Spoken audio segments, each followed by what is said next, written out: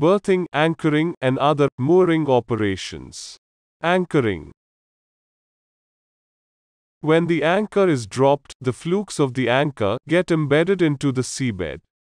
Thereafter, sufficient length of anchor chain is paid out and laid on the bottom of the sea. The anchor and chain thereby prevents the vessel from drifting and keeps the ship hooked to the anchor position. The chain should have sufficient slack so that the anchor shank remains parallel to the seabed.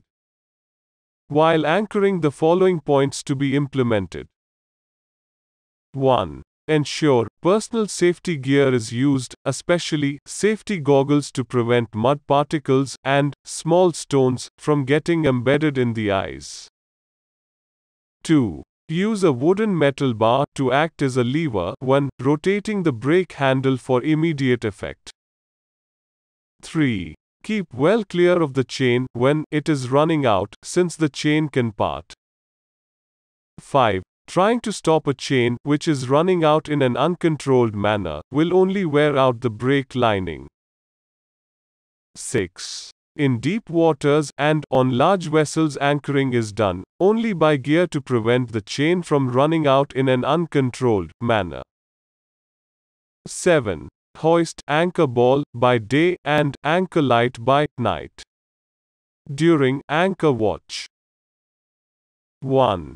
Report to the bridge if there is excessive strain coming on the chain or the chain is leading ahead at long stay. 2. When the wind force increases or when the ship swings around with the tide, keep a close check on the chain and also the relative position of other ships in the vicinity.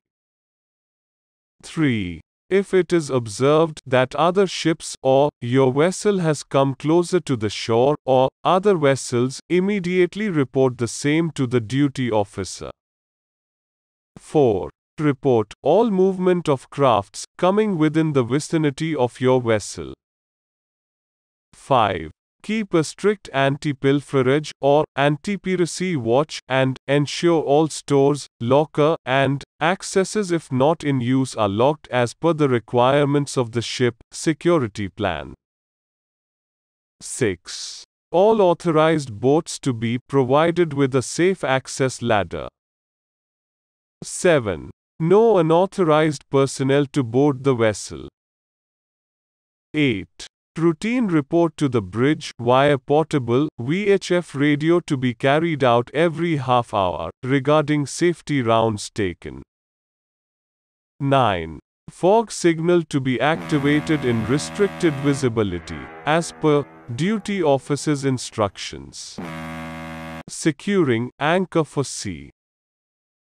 Bring the anchor home. Wash thoroughly the cable and anchor. Remove loose wires or nets from the cable, if any. Ship the bow stopper in place and secure it. Tighten the anchor brake. Disengage the gear. Take wire lashings around the anchor cable and tighten the bottle screws. Cover the hose pipe with its metal cover and secure the same. Put metal cover plates on the spurling pipe, spread the cement concrete around the cover, put the canvas cover over the cemented metal plates, and secure the cover to the chain. This arrangement prevents water ingress into the chain locker.